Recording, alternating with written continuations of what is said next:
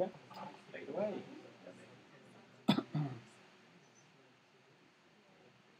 Okay, so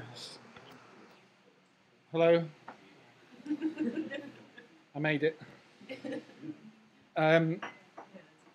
So I think we've got half an hour. Is that Yes. right? So can I structure that how I want in regards to questions? How you want. Great. Yes, Okay. but you can't extend it. Okay. So for those that don't know me, my name's Chris Follows. I've been a school fellow since last year, July-ish, and I've been. My host institution is University of the Arts London. So I've mainly been looking at the sector within art, design and media. I'm just going to navigate to my post. I've tried to do everything online to be good. I've got no paper, so I'm totally eco-friendly.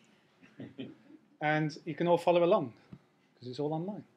So if you want to navigate to Process Arts, which is if you Google Process Arts, it's process.arts.ac.uk.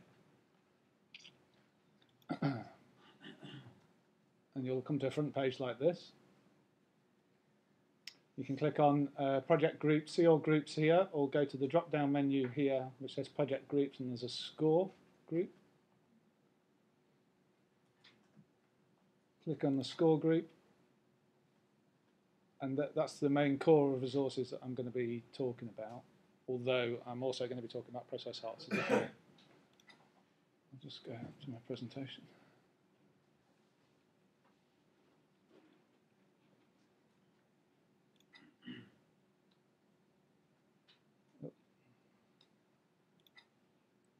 The joys of online presentations. So hopefully you've all got it on your screen, because obviously this is not that clear. Apologies for that. So my title was Exploring Collaboration, Collaborative Use and Reuse of OER Rich Media Resources in Art and Design. Now, that's in the score. If you go to the score, then there's a post on the front of that page called Score, just Score. It's about fourth down.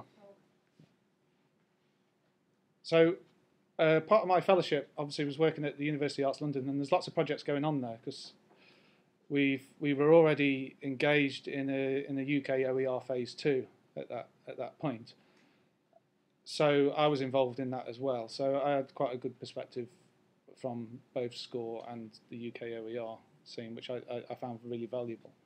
Also, subsequently, we've been involved in the Digital Literacies programme, and I'm currently the project manager of that programme. So obviously the complementary aspects of being a SCORE fellow and involved in UK OER and DIA and Digital Literacies, it was really good. Also, we've just recently received the PG Cert OER funding, so we're producing a module, a unit of open educational practice. I'll talk more about that towards the end. So the project aims were to support and encourage the use and reuse of OER practices and rich media content, investigate and evaluate the most effective and efficient ways of utilising OER in art and design's HEIs, and identify the best processes and practices. And I think that was one of the important elements that came out of the actual fellowship for creating learning resources and objects to support the learning and teaching. So I think the processes and practices, that's where the emphasis of the fellowship went on to, more than objects, OER objects. Observe and contrast current practice in OER community, which I did a lot of, and I'm sure we all have, a lot of talking, a lot of meeting people.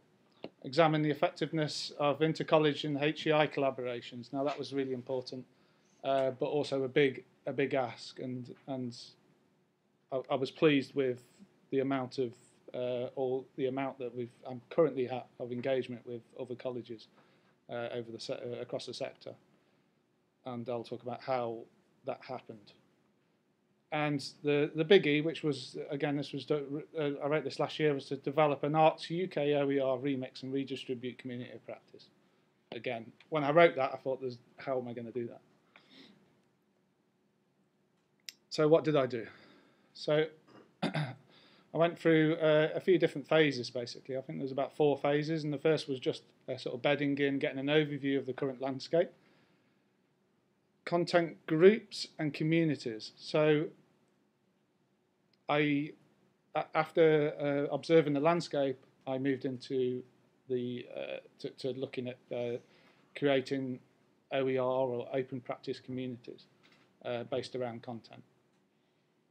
That then led to defining open educational practice, so moving away from OER, and I'm now in a sort of phase of sustainable future and open educational environments, and basically how to go forward after the school fellowship. So I had a cycle of observation, communication, participation, action, and reflection, and I kept doing this cycle.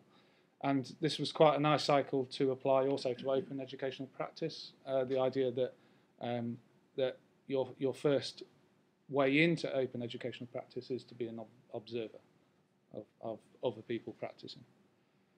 So I got 3 or 4 aims. I'll start with the first one, which was to gain an insight and an overview of the current landscape. So to do that, I took part in a lot of activities with SCORE, but also took part in a lot of activities at the university. And we have like learning studio events where we all go into rooms, staff, and we all talk to each other about what we're doing. So I presented at every single one of that each month as a SCORE fellow. So that was really useful in regards to meeting people across the institution. Also did a series of surveys. Now the advantage of working both with Alto UK and with the UK OER and the digital literacies is that we could all bring the surveys together in regards to what I wanted to do for SCORE as well. And that's actually was a good case in point in regards to that people are surveyed out. And so what that actually, best practice wise, what we developed was a sort of generic survey. And you'll see at the bottom of this Process Arts there's a survey link, and that's the sort of generic for everyone to use survey. So the whole university is using that. People use it on their courses for surveying. So if they want to do a survey of their class, they can put a sort of metadata hashtag of their class, and we can pull that data out. So they don't have to recreate new surveys. And that's currently got around 150 staff responses, which is fantastic. And we're actually just processing that data at the moment, but we've already got an insight into that data. There's lots of information that people have actually typed in, so it's not just all click data. And there's some quite interesting stuff coming out of that. One of the key things, or one of the key findings of that I can see, is that the use of social media is just going sky high, and for me that's one of the big things that I've identified as a potential future thing to problem to area to address. So we also did staff surveys for students, and that was fantastic. We had students talking to students, and I talked with students as well and did a few workshops. And there's, because I was looking at OERs and reuse of OERs, I think to get to that point, you have to understand practice and open educational practice, and that's basically what I discovered during this evaluation stage of what I wanted to do. And the students were basically, so when they said, would you contribute to OER?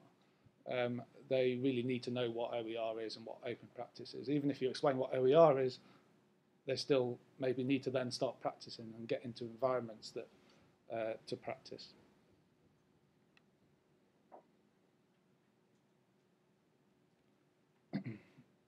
So the process of encouraging practicing OER reuse within the arts sector was a challenge because of the lack of the quantity of resources and variety. And again, this has come out of lots of other people's research within the arts as well. Both the HEI Centre at Brighton, the Subject Centre at Brighton and Kingston University have all done research, and they've all come back with the same findings.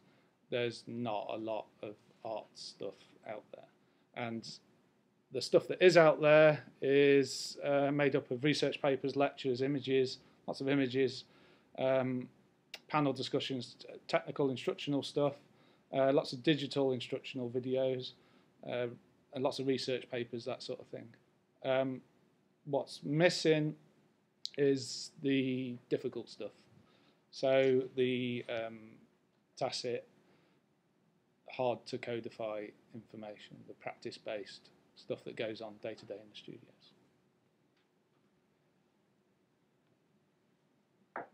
So if I scroll down a little bit here, this next one, there's a lovely green image there.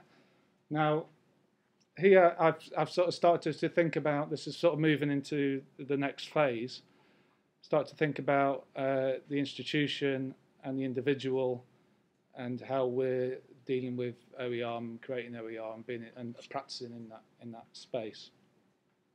So if you look at it as how OER and open practice are encouraged or developed in institutions or personally, you've got your funded options, which is where the UK OER programme that we've been doing in the digital literacies, and our research online repository was funded also by obviously JISC.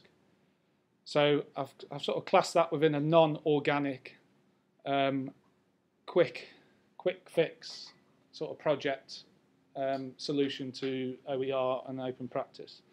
And I'm going down this organic road because obviously there was a recent article in the paper about bringing GM crops in and what that would mean for agriculture. So if we think of OER as the funded OER as not quite organic, it's got use of pesticides as well. And then we've got the GM, the genetically modified, commercially viable OER under commercial control, and that's where we're going. That's where universities are going. All their content is going into these commercial, third-party, as primary places. Now, what we're not doing as institutions is saying, what happens in 5 years' time when I want to come out of that? You're not going to be able to come out of that because you're so embedded in this third-party commercial environments that you're sort of out of it. The problem for me for that space, I love these channels. I love iTunes U. I love YouTube and Facebook. I use that. I use those as secondary channels, and they're great channels. 200,000 hits on our Process Arts YouTube channel. But I think the main thing is they're secondary. So the organic OER is the homemade, in-house, grassroots, bottom-up innovation that comes from universities, and that's what you need to keep, and that's what you need to nurture, and that's what you need to grow. Because if you've got your own almost edu-social environment within your sector, you're free from ads, you've got a bit more control on it, and you've hopefully got a more sustainable future.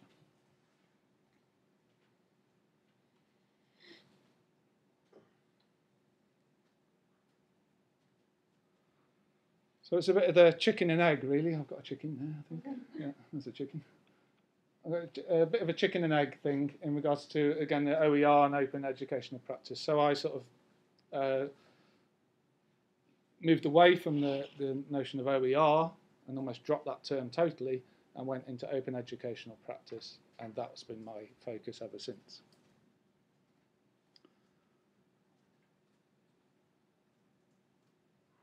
So to do open educational practice, I looked at communities of practice and people supporting each other and helping each other.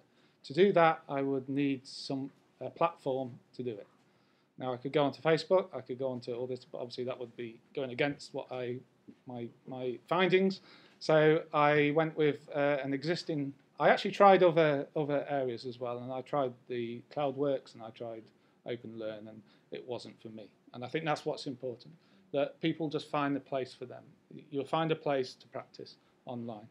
And the place that I went to was Process Arts, which was a site I started, again, with no funding, just through a 30-day fellowship. And it's had no institutional support whatsoever, other than fellowships and a little bit of development. So I used this for my SCORE fellowship, basically, for the whole year. And for those that were at the Cambridge, you could see there was an impact chart of when I started using Process Arts to develop communities.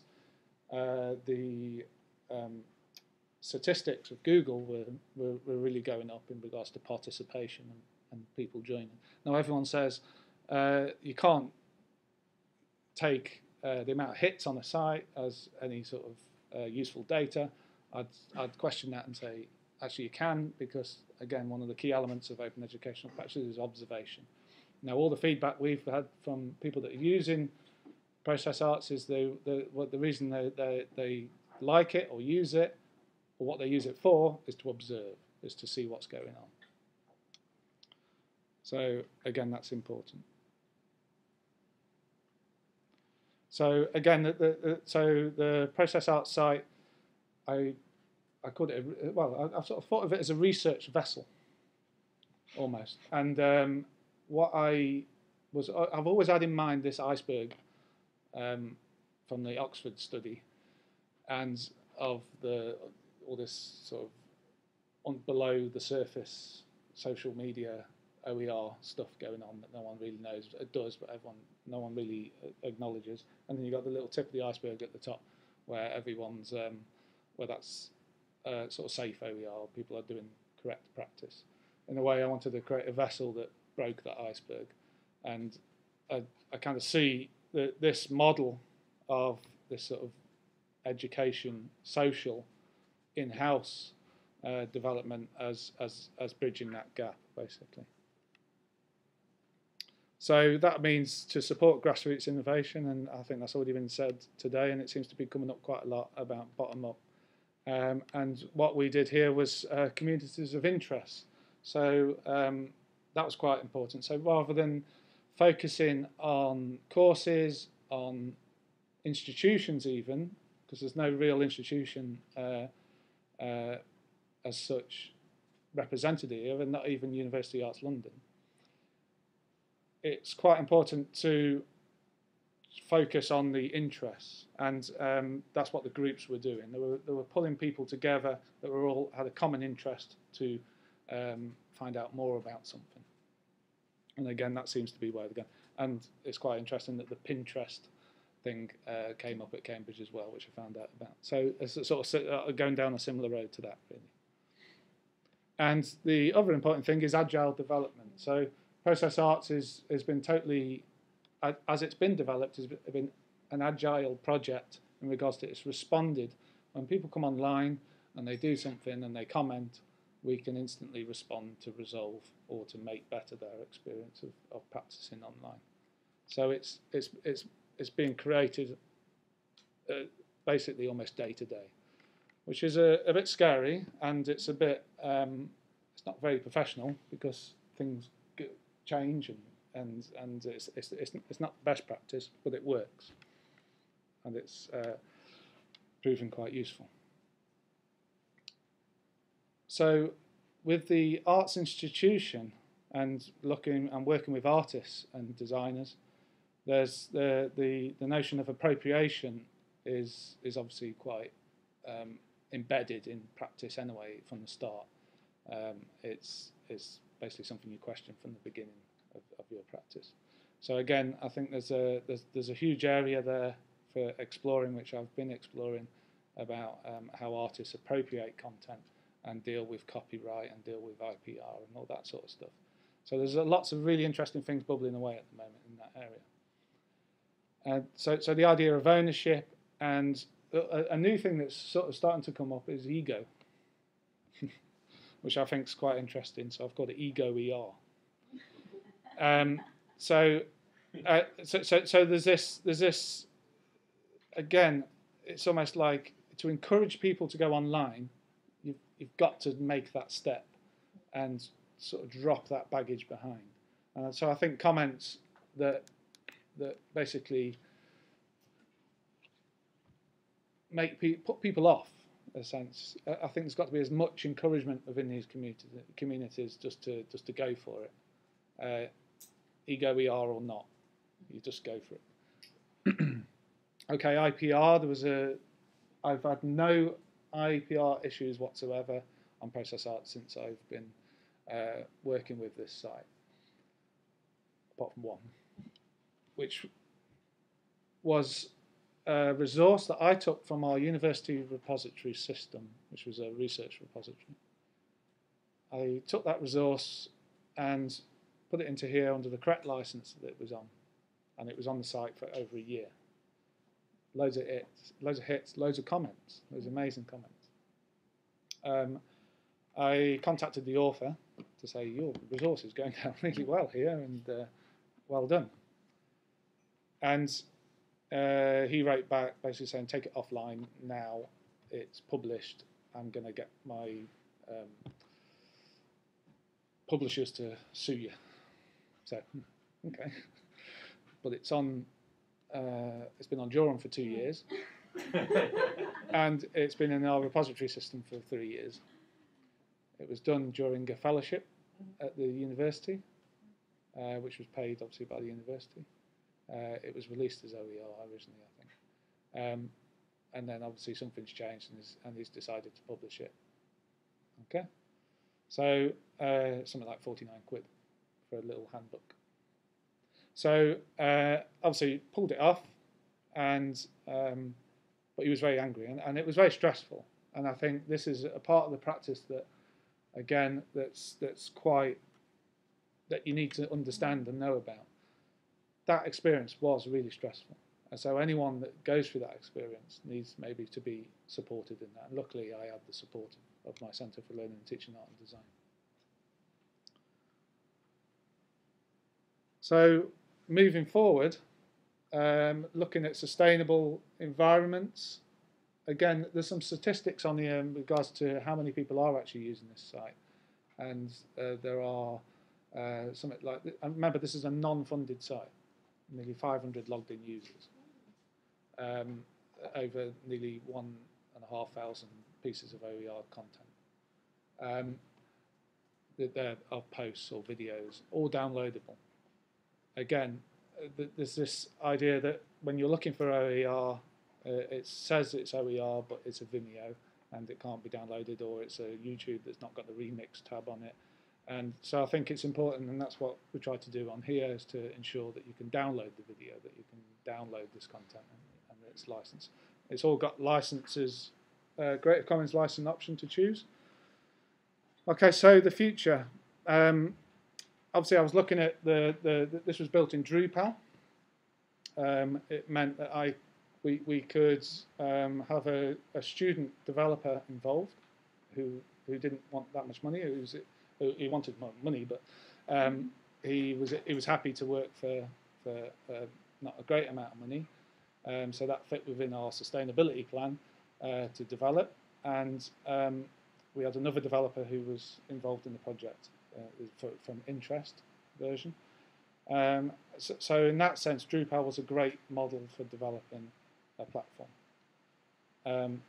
We've built 2 repositories at the university. One is our research online, and one is the Alto project, which is a file store, and that was all built on EdShare. And it was a very expensive experience. It's difficult to adapt. What happens when the money goes? What happens when you want to make changes? So I looked at different platforms, and basically if you were to compare the two, you would say, well, what can one do that the other can't? And what's the sustainable value of each? So the future, quickly sum up where this has all got to and the impact it's had. Obviously, it's had a huge impact on people using the site. We've now since the introduction of the project groups, which was again a really key thing and part of the SCORE Fellowship, was to introduce these project groups, we've managed to encourage a global participation. So, for instance, this Drawing Out conference, which was a conference between two universities, Australia and the UAL, has resources from all over the world. Now, they're depositing it. The people that are contributing are putting the resources on themselves. So in a way, this is almost, and I'm getting these great emails from people saying, you know, how do you do this? And it's great because this is them, their first steps maybe into open educational practice, rather than giving it to someone else to deposit, a repository manager to deposit. So I think it's important that they get in there, that they're actually involved in the process. Okay, so the big thing is that Process Arts, since obviously it's been going and it's obviously had a huge impact over the last year, the university has now said we'll take it as a service. So they've acknowledged that Process Arts exists. They're basically going to embed it into the VLE as a sort of one leg in, one leg out sort of service. So it's going to be a sort of in-house service for all staff and students to use, but anyone from outside in the world can come in as well. So what we're trying to do is obviously bring industry into that, bring alumni into that, bring all the institutions into that, all other institutions into that. So it's almost turn. And the great thing about that is that now it's got a sustainable future. It's got money for development, so we can do all the things that we wanted to do. The questions to be asked are how's it going to change? Obviously, we're not going to be able to do the agile, seat to your pants sort of stuff, but we're going to be able to have a more considered development strategy, which I think is really good. But I think that for me, it's great because when I've got 500 logged in users and nearly 300, 250 people, unique visitors a day, if it goes down, it's all on my neck at the moment. So I'm happy to have a little bit of a shared responsibility there. So that's the big way, the big thing for the future, and that's what I'm hopefully going to be doing this month, and tying that into the SCORE as well to just wrap up the final report. The other thing that I've been involved in is an open educational practice unit that we're developing at the University of Arts London, and again is a big part of the development of it, which is really great because that's basically what the next stage for this really. Now we've got our environment, we can start really concentrating on embedding practice. So I think at that point I can stop. Thank you. We're very tight for time again, so I'm going to ration it to one contribution. Yes. Right, so that was really interesting. I'm kind of interested in how you got the groups thing off the ground, because the problem with a lot of this kind of Web 2 stuff is you need a sort of critical mass of people participating.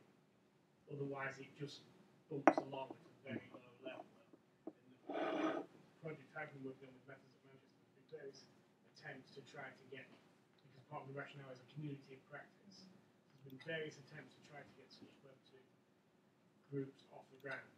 And you get a couple of people enthusiastic to begin with, and if you don't get enough people responding, it quickly fades away. So how do you get that off the ground? Exactly, and I think basically here, if you see the groups we have, we've just started a Drupal community practice at University of Arts London again, which is great. It's about meeting needs, and if you look at Fashion Colloquia, which is again, it's London University, London College of Fashion, University in Paris, Milan, New York, they're all going to be contributing to this, onto the resources. So it's again, they need a place to put resources.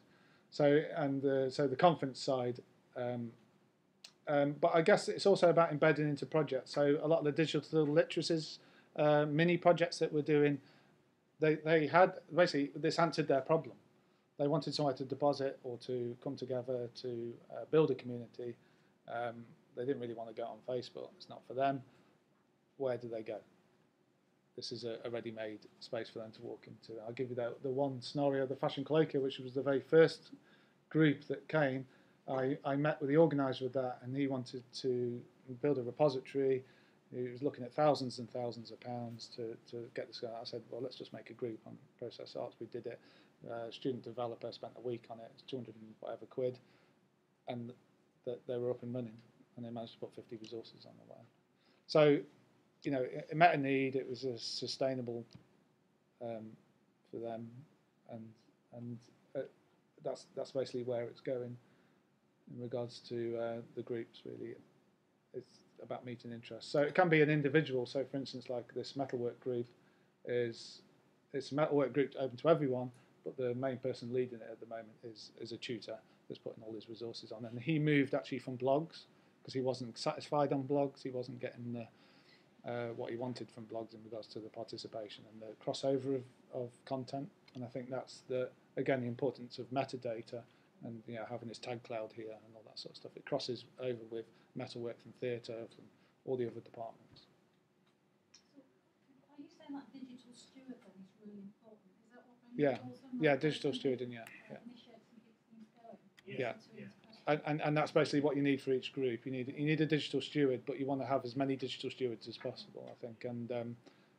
And like the metalwork tutor, the reason he wanted to come onto here was to get into and this is one of the key challenges again, and one of the other challenges is communication and getting people to talk to each other and maybe review content and all that sort of stuff. And that's what we're embedding into the Open Educational Practice unit, is an element of that, of peer review of the OER that they produce. And I think this is great. Sorry, I'm going to move on. That was amazing. Your process arts studies is amazing. That's the achievement, so thank you very much. Thank you.